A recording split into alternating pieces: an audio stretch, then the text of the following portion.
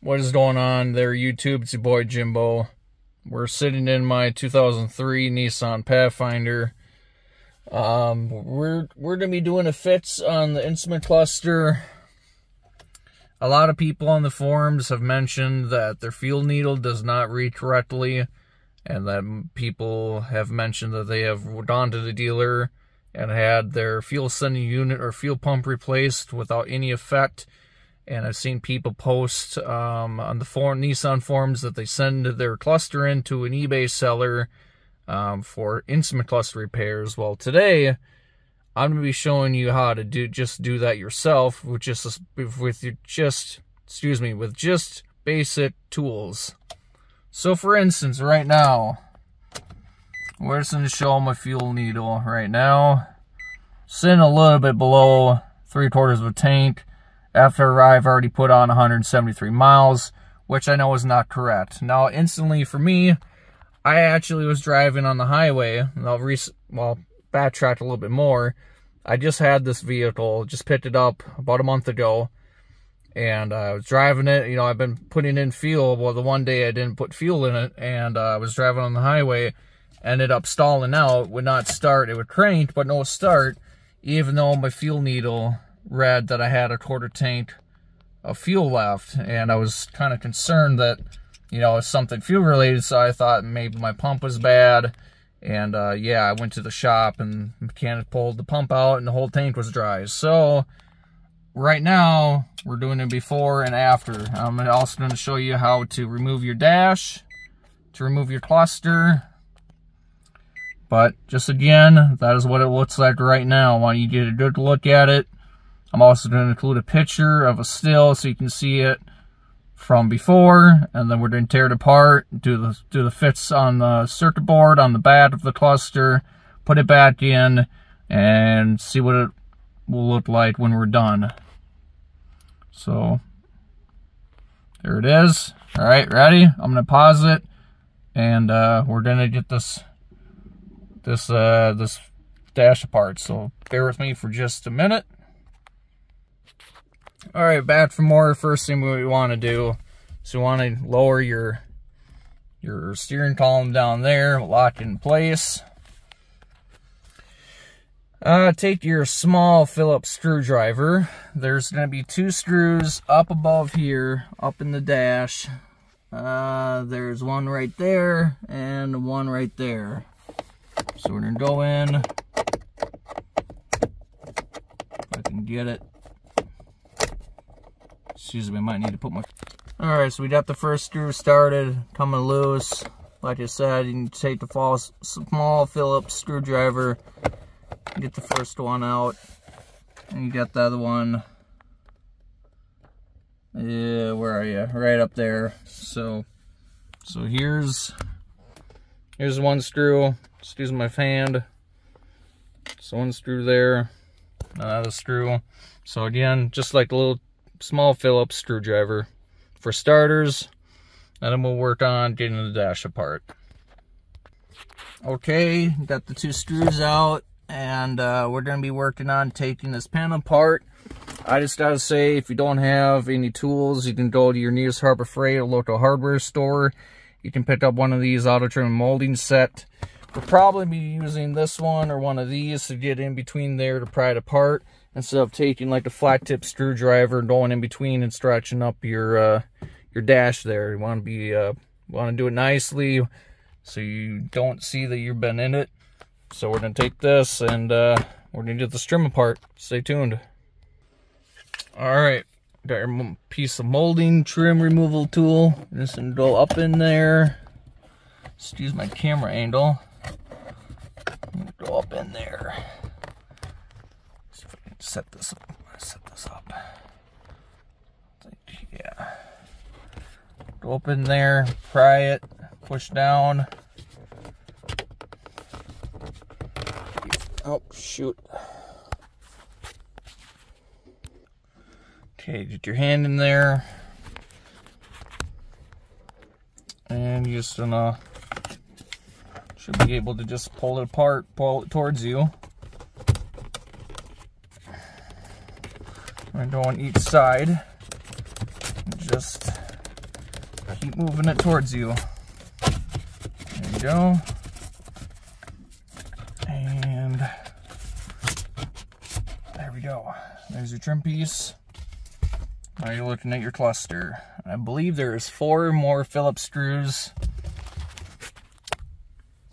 One here, over there, one down there, and another one down in that hole.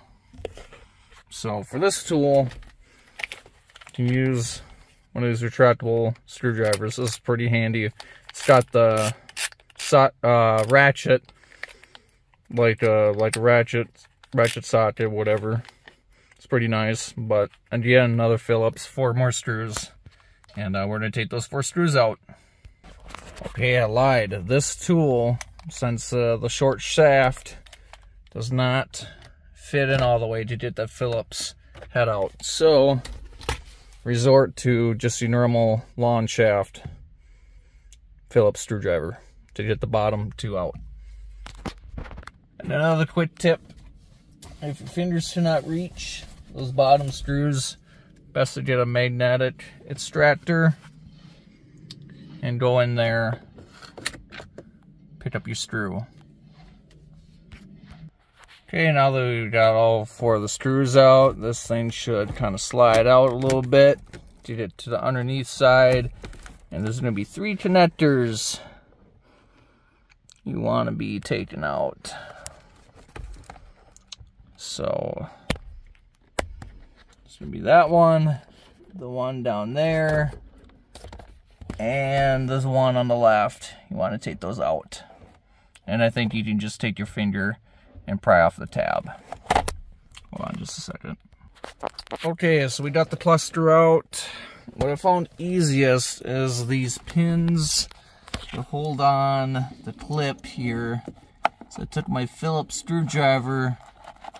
I can't do it with one hand, but I pressed down on that pin and then I wiggled the cable to make it come out. They're a little tough, so be careful not to, pull on the wires. You want to grab on the sides and kind of just jiggle it out, but they will come out. There's also actually 4 plugs. This little plug plugs in the back of the cluster as well. But now we get to the actual fixing part behind this cluster. So I'm going to bring it in the shop. I'm going to have my father kind of do a once over, and then we're going to get to the fixing part. So stay tuned for that. We're going to get this thing, the back cover tore apart. We're going to look at the circuitry and see what needs to be done. Stay tuned. Thanks for watching.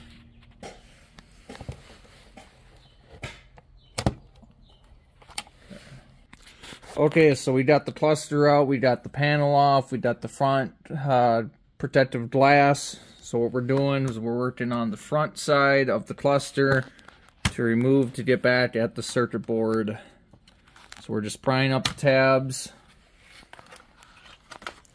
A couple on the bottom.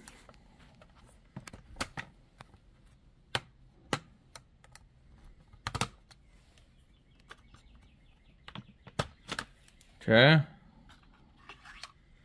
There we go.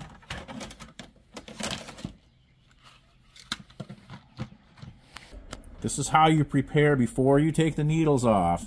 This is going to help get the needles back on to the right position so they register the right speed, the right RPM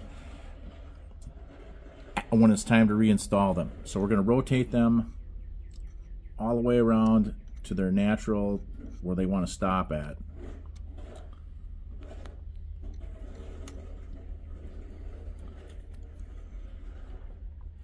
And this one hits, so we'll just help it over so it can get to its.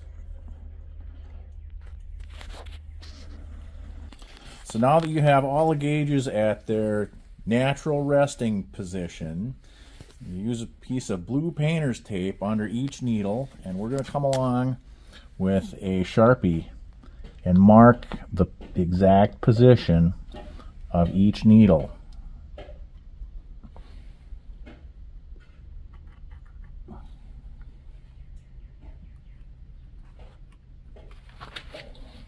Now we're going to remove the needles. Use a tool. I picked this up at Menards. It's a pry tool kit. and you can get it at Harbor Freight and other places as well. But gently get underneath the needle and pry up.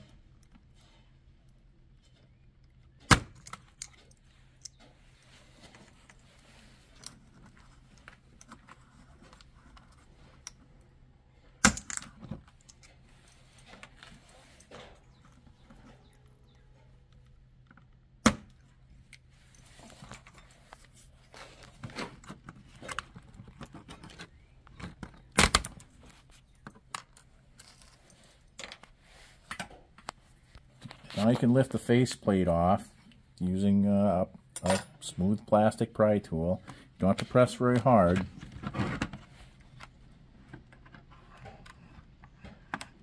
Just very gently lift.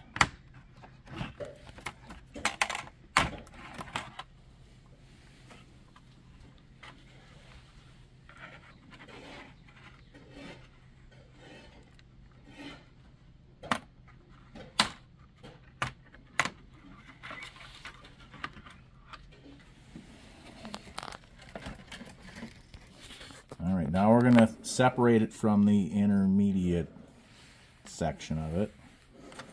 A white tab.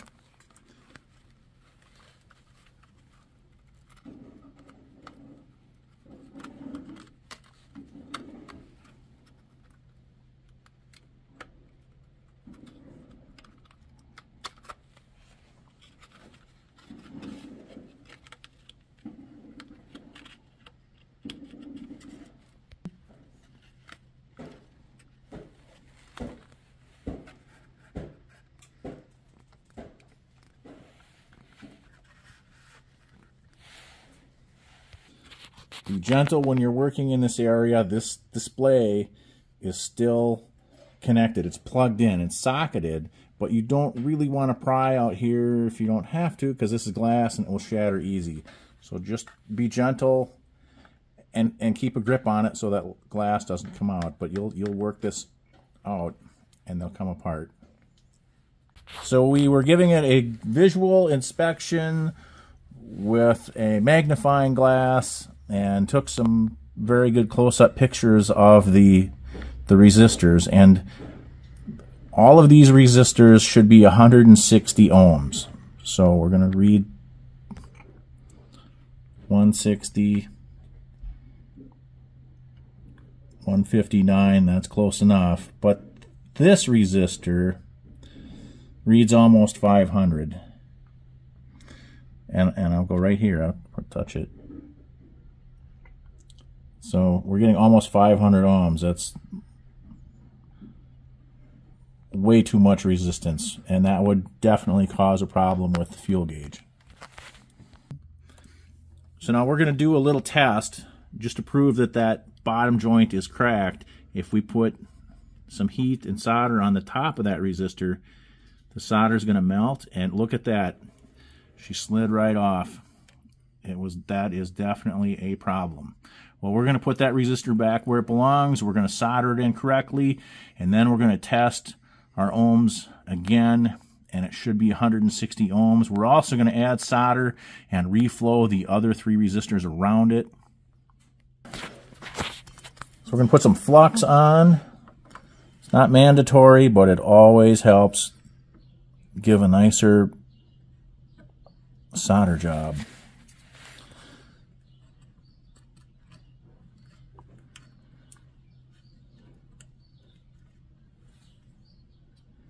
And when you solder these, you only want to do one end at a time. So do the top, top, top, top, and then come back and do the bottom. Because if you go top to bottom, sometimes there's too much heat and then the resistor will budge on you.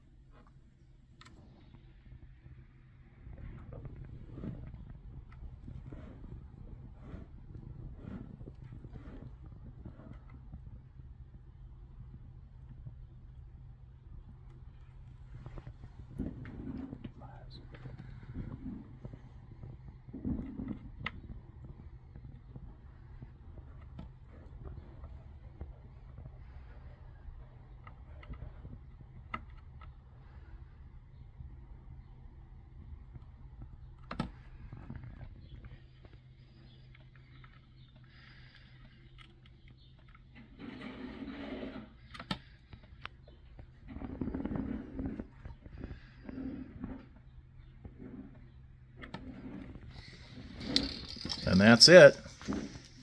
So after resoldering these 4 resistors, now when we check the resistors, instead of 160, the total circuit is 121.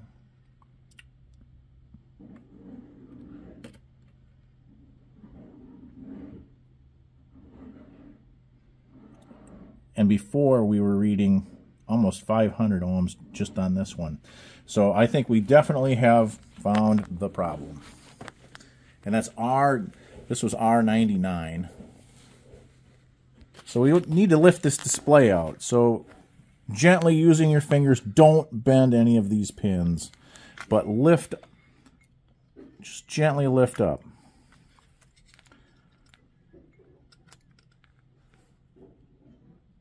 And then you can lift this out. Don't drop it, it'll shatter into a million pieces. But now we can put the intermediate assembly back together.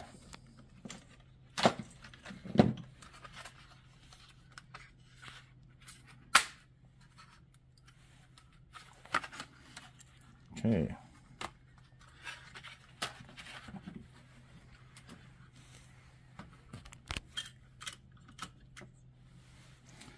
And now we'll put the liquid crystal display back in it. And again, be very gentle with it. Don't bend any of the pins. If you look down in there, you'll see sockets that there's a hole for each pin.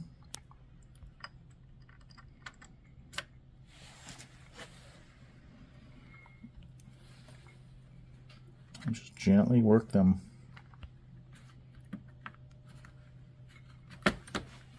I'll pull back on this tab just a little bit.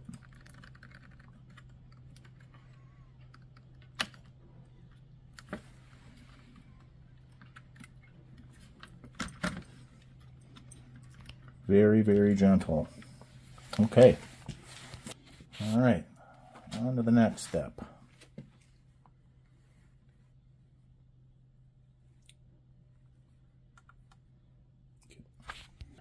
On to the next step. We're going to put the displays back together here.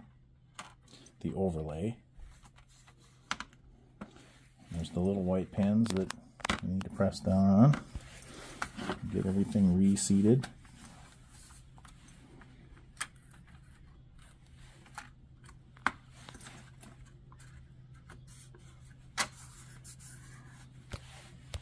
And now we'll go with needle reinstallation. It's a little hole, and you'll see the little metal shaft sticking up in the center of the hole. Gently drop it down on there.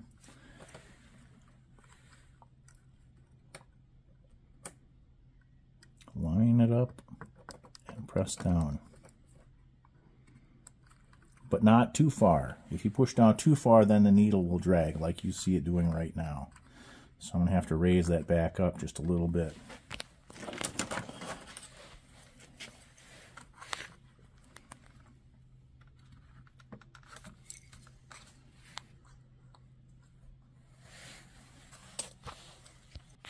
So now it's time to install the overlay.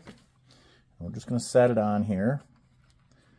And before you lock any of the other pins in, get these tucked in. There's a little piece of plastic sticking up on each one of the gauges, on the large ones. Okay, so they need to be sticking up above the overlay. I can catch them with my thumbnail. Then, once you've got those down, you can go around and press the other little pins into place. And we'll take the big needle. You'll see a hole in the bottom of the needle. There's a shaft sticking up out of the motor. We're going to gently place this over the top, and we're going to keep it lined up with our mark on our tape. And we're going to press down. Okay, that looks good. We're gonna see it naturally wants to stop there. It's right on our mark. We're going to press down just a little bit, not too much. We don't want to sandwich it, so there's no drag. Moves nice and free. And we're going to do that same process to the rest of the needles. So now that we've got all the needles back where they belong, now you can put them in the correct operating position.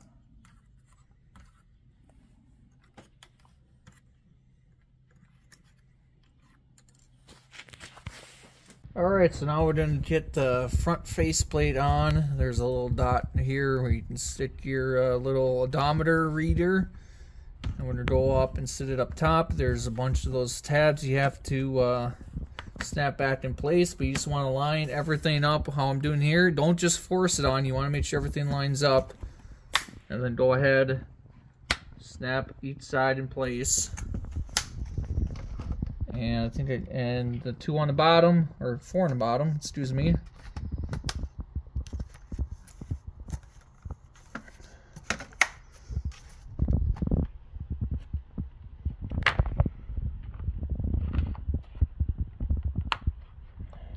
There you go. Okay, so now we got the back cover we're going to put on. And again, it's the same way you did this front. You just want to line everything up. Want to get it just where you want it to be before you start pushing. Make sure everything lines up and start pushing in the tabs. One up top, and then you work on your bottom.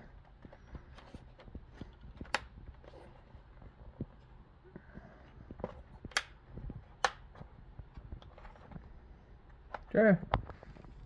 And then you also want to forget your, you also don't want to forget your connector. Go in, just line it up, and push it in. Just like that. There you go. And now it's time for the installation of the lens. And as long as you have this off, now is your perfect opportunity to get some window cleaner and give it a good cleaning, because the goal is to never have this off again. So clean it while you have it out.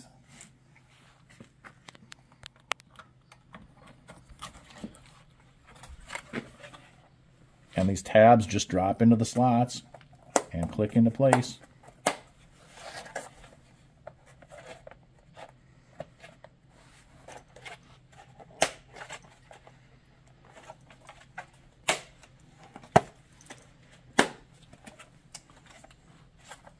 Now it's time to go reinstall it. Alright, so we're back in the Pathfinder here. We're going to reinstall the cluster. And what I like to do is I want to fold it in. And then you want to stick it sideways like this. You kind of lay it against your turn signal there. And you can go ahead with the connectors in the back. And they're pretty much how they are. You know, the lawn one sits in the far left. This brown one in the middle with the white plug, that goes in the middle, and the far right one is on the very end here. So I'm going to start from the back. I'm going to get this connector back in, the far left one. I'm going to go ahead, and it's very simple. You go in and you just snap them in place.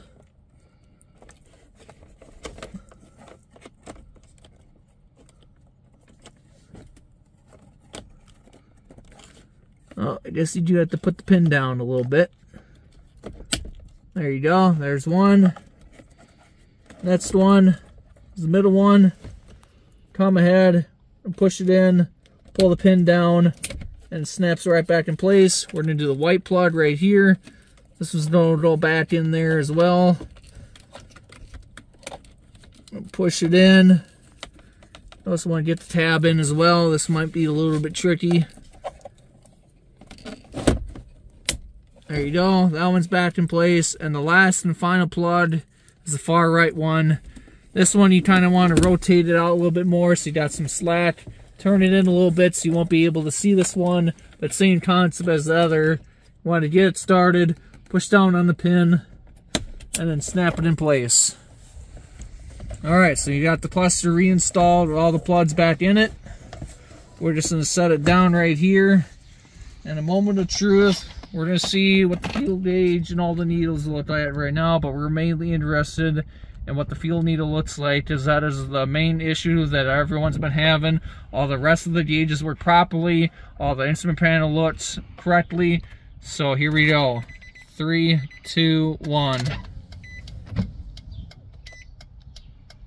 Then, if you noticed, we were at 3/4 of a tank before. We are now slightly below half a tank. So that resistor that was failing, had a cracked solder joint, was definitely an issue. And I think we have our fits for the Nissan Pathfinder. Hope this video helps. And we're gonna do another part. We're gonna actually make sure that the gas light does come on when it gets below 1/4 of a tank. We're gonna shoot that in a couple days whenever that time is due. But as you can see, we're gonna do before and after side-by-side comparison of what we started with to what we found the problem with the resistor to what it looks like now. That is definitely a problem, and that looks accurate, but I can't know for sure until we see the gas light come on. Okay, update on the Pathfinder fits with the bad resistor. I've been driving for a while, and here we go. Gas light is on, operational, and it should be reading the correct level now.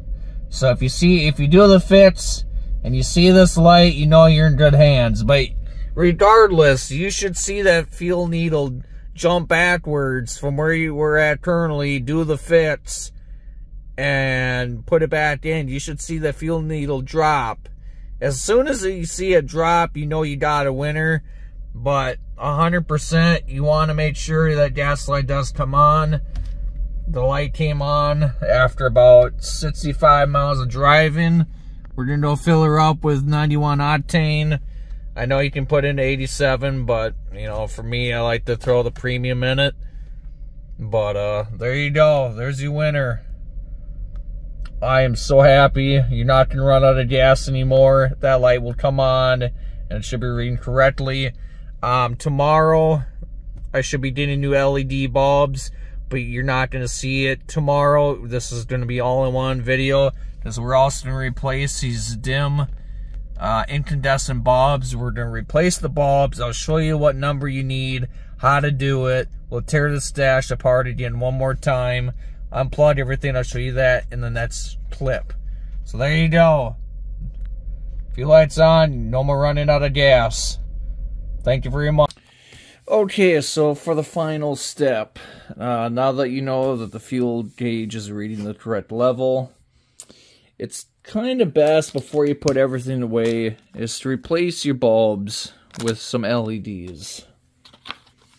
And I ordered T10 originally. They are not the right size. You need a T5, and I believe the number is 2721 or 2127.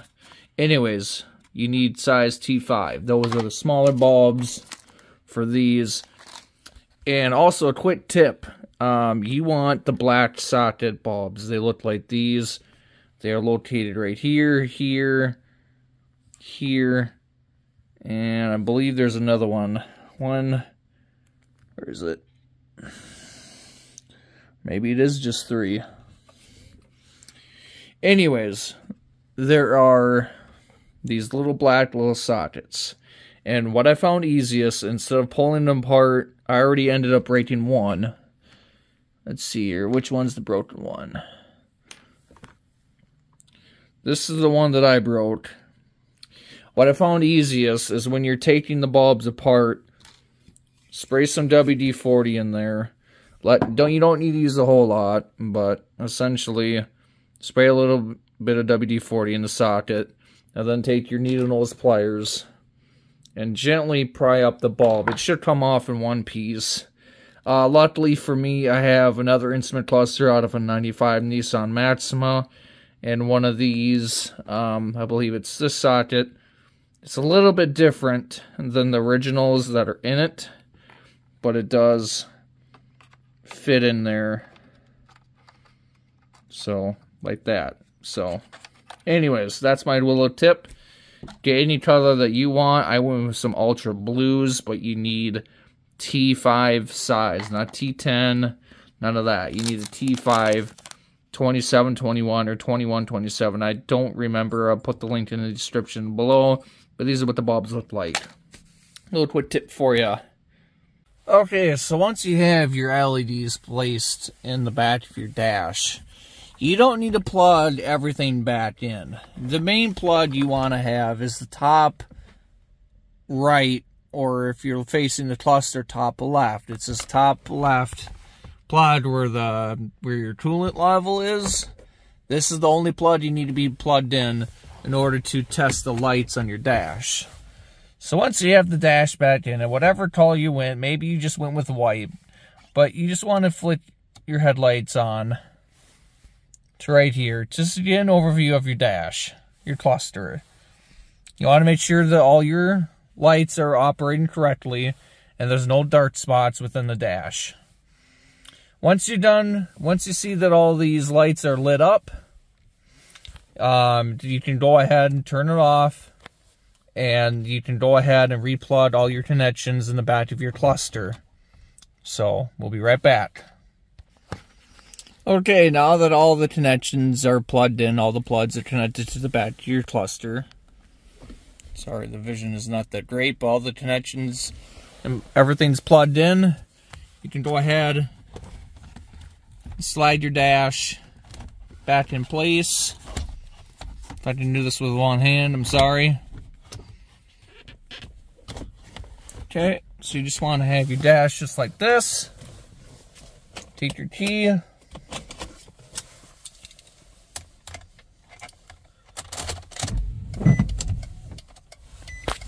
You might have some things plugged in, your high beams or whatnot. Go ahead and start it up. Make sure that all your dials work. All the lights work. And the best thing to do is go for a little test drive. You want to make sure all your speedometer works. If your vehicle has not been running, you want to make sure that's up to idling temperature.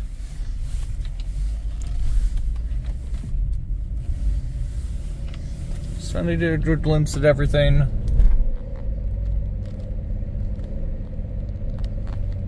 But so far, I believe it is reading correctly. You know, like I said, you only need an old block just to kind of make sure that everything's working. And we'll go on to the next part. The next part is putting your dash back together, your cluster piece, and that is, I believe, in the back seat. Wait, here, let me just grab it. Your cluster piece for your dash. This will go on next, and then we also need to reinstall, well, first we need to reinstall these screws, the 4 Phillips screws to hold in the cluster. Then we can go ahead and put in the 2 other Phillips screws for the top pieces to hold in this dash piece. And then you're done. And then no more messing around. The fuel light will come on when is that time. You don't need to worry about running out of fuel. This is your step-by-step on how to replace, well, technically reinstall your cluster, how to do the fits to get the fuel level to work, and put everything back together from start to finish. So now that you've got your cluster back in and you've done the testing, made sure that your lights work, all your gauges and tachometer works, you know, after you've done your testing, now is your time to reinstall the 4 screws that hold in the cluster. They are 4 Phillips screws, so just your standard long neck Phillips screwdriver would work. And go ahead and reinstall the 4 screws, both corners, left and right. So there, one at the bottom down there. And then there's another Phillips head down there. So reinstall your screws for your cluster. Okay, so now that you got the 4 Phillips screws holding in the cluster, now is a good time to go ahead and reinsert your dash piece. Excuse me for just a second.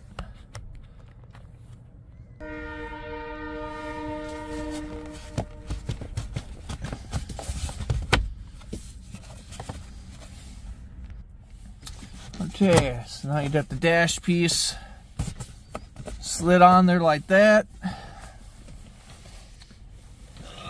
Now we need to take our stubby Phillips screwdriver.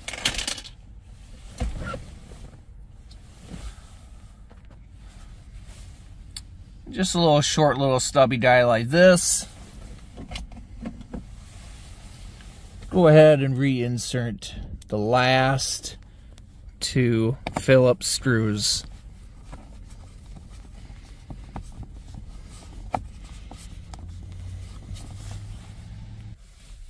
Again, you want them snug. You don't want them super tight because it's just holding in plastic. So just snug.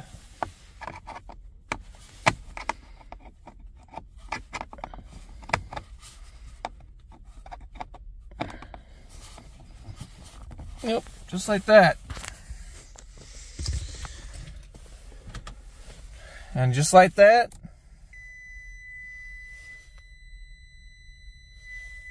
your dash is now complete. And again, it doesn't matter which color you go with for your dash. It's just advisable to, if you have the whole cluster tore apart, it's a really good idea to replace the bulbs that are behind the cluster. So anyways, now that that's done, go ahead and readjust where your steering wheel is, and maybe do, like, if you want to do a quick little wipe down, you can, but go ahead and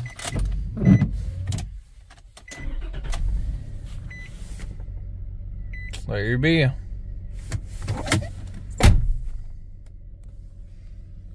That is the finished product. So I hope you enjoyed. There might be a couple mess ups within this video. Sorry for the editing process. But there you go. This is what we're looking for. If you've seen the before and after fuel gauge, and now you know you won't run out of fuel. You got the new LED bulbs put in. It's definitely a lot brighter than the standard incandescent bulbs before. So if you have this problem, it is advised to replace those bulbs to LED. It just fit and finish makes your dash looks a lot better, a lot more brighter, and maybe it gives you a couple of cool bonus points. So there you go. Thanks for watching. Hope this helped a lot of people. And stick around, there'll be more fun in the next couple videos. So thank you for watching, and stay tuned.